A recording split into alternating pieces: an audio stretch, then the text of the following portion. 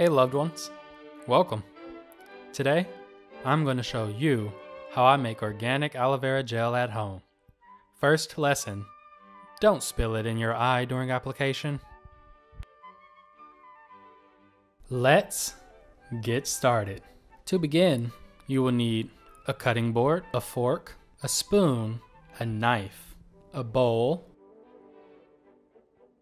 a glass container to store the product, a preservative.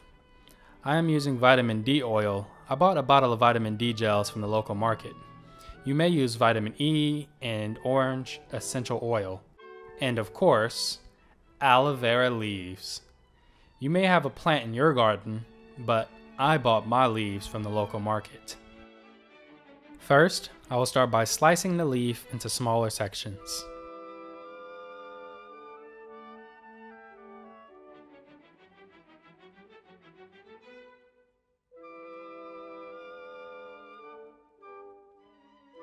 Now, I will take the knife and slice one side of the aloe leaf skin completely off.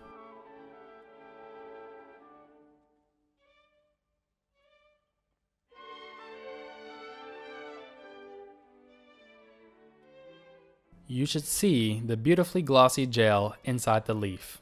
Aloe vera gel is a natural skin moisturizer that may make your skin soft and smooth. It may solve lots of skin problems like acne, pimples, blemishes, sunburn, stretch marks, skin itching and irritation, etc. With regular use, it may also reduce signs of skin aging. Aloe vera gel is a fantastic natural hair conditioner that may leave your hair soft, sexy, and silky. It may also promote hair growth and stimulate the scalp to solve problems of dandruff and hair loss. Now, with the spoon, I am scooping out all of the gel into the bowl. You will see different textures of gel, some more solid and some more liquid gel textures.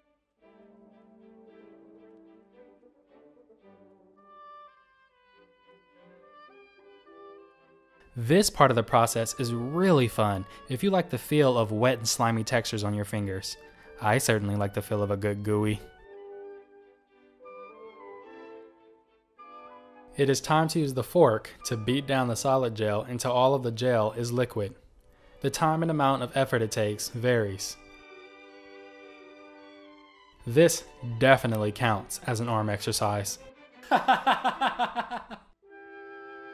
Great! Now we can add the preservative.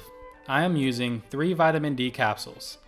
I am poking a hole in the capsule and squirting all over the gel. Remix the gel to spread all of the new ingredient throughout. Remember, do not ingest the gel. It is for skin and hair only. Alright. Now, let's pour this aloe vera gel into its glass container, which will aid in its preservation.